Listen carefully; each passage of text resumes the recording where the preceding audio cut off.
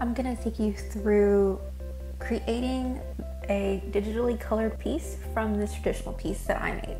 So first, to create this ink painting, I'm gonna use watercolor paper, waterproof ink, a water cup, and a pointed round watercolor brush. Here, I'm finishing up this ink painting I started. I'm finishing up the details on that amaryllis flower.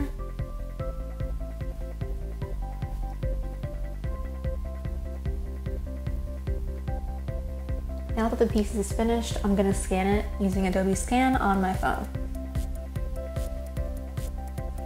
So hold the camera over your piece and tap the screen when you're ready to scan. Adobe Scan automatically finds the edges of the paper for you and hit continue. When you got it, you can also use Adobe Capture to capture an image of your work, or you can take a picture. Tap on the pencil icon to rename the scan.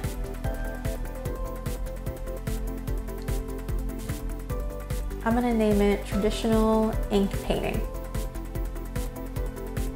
Tap OK and then tap Save PDF.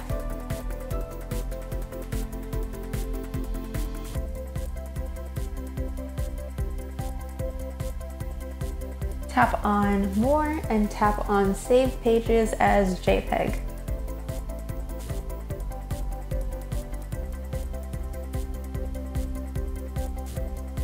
Now we're ready to bring it into Fresco, exit scan and open Adobe Fresco.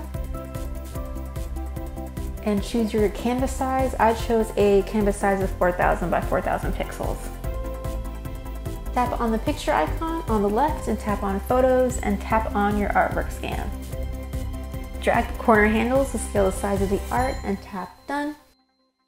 Now tap on the artwork layer again, tap on the three dots and tap on Convert to Pixel layer.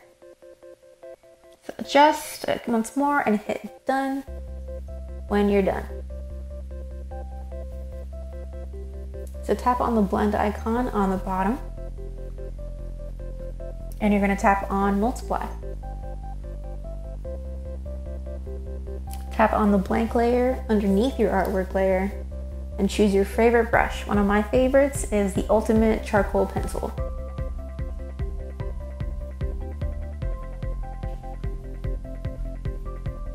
Now pick a color and you're ready to start coloring your traditional artwork.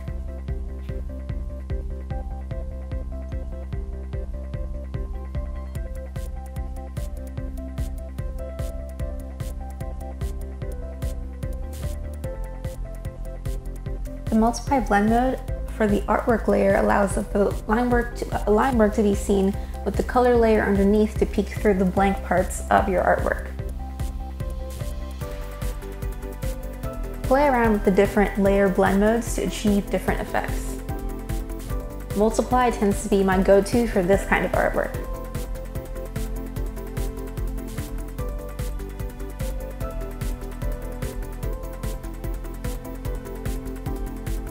Here's a time lapse of the full coloring process.